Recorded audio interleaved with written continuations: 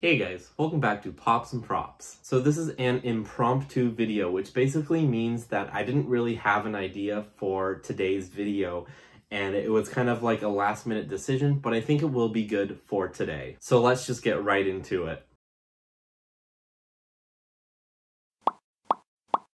So guys, this video is basically a channel update and a life update at the same time. So let me just jump into it and get everything off of my chest. So not many of you know, but I am taking a school program this fall called video production. And it's kind of cool because it relates to this whole YouTube channel idea. It's all about video production as a whole. So I'm very excited to get into it. And I'm really excited to learn some new editing skills that I can put towards my own personal projects, such as this YouTube channel. And you are probably wondering, why does this relate to my life in general, and what does this mean for you guys?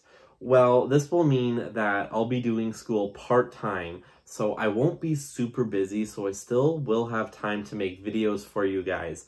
Now, I'm not sure if I want to do 2 videos a week or 1 video a week. I'm not really sure, but I'm hoping that through this program, I will be able to make better content for you guys. So it might be less videos, but it might be much better quality. And I would have felt really bad if I didn't keep you guys in the loop, and if I just started doing 1 video a week. I don't think it would be fair to you guys, and I just wanted you guys to know about this. I am so excited to start this online program, and I can't wait to apply all the skills I learned into this YouTube channel just to make better content for you guys, because honestly, we are always growing. That is about it for this life and channel update. I hope you guys understand. Either way, I'm still going to continue making videos for this YouTube channel, but I just wanted to keep you guys in the loop. I would have felt really bad if I didn't do something Funko Pop related, so I decided to pick out one random Funko Pop from my collection, and the one I picked for today is Iron Spider, and this is from Avengers Endgame. And the reason why I picked this Funko Pop is because of the newly released Spider-Man No Way Home trailer that just released a couple of days ago. I am very excited for this movie. You guys have no idea.